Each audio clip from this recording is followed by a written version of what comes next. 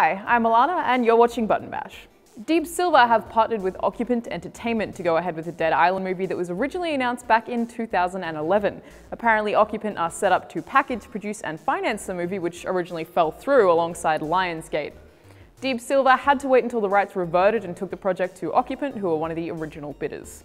Deep Silver said, "The Dead Island universe offers a rich and unique setting that can expand beyond the pure gaming experience. We are very much looking forward to seeing Dead Island open up to new audiences and showing off the fun everybody at Deep Silver has had with the brand."